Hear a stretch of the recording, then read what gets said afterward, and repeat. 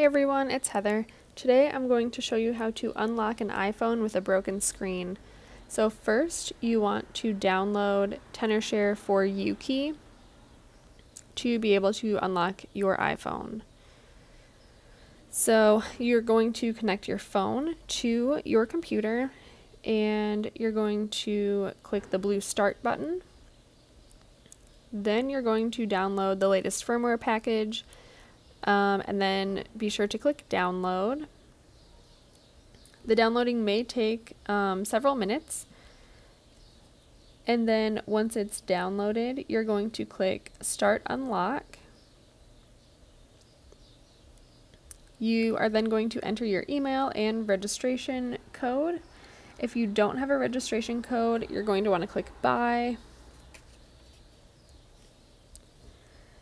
Once that is done, the software will begin to remove your passcode. This could also take several minutes. And once the passcode is removed, the hello screen on your phone might appear. Then you're going to follow the on-screen instructions. And when you reach the point of activation unlock, you're going to enter your Apple ID and passcode. Then you can restore your phone from an iCloud backup, an iTunes backup, or you can set up your phone as a new phone.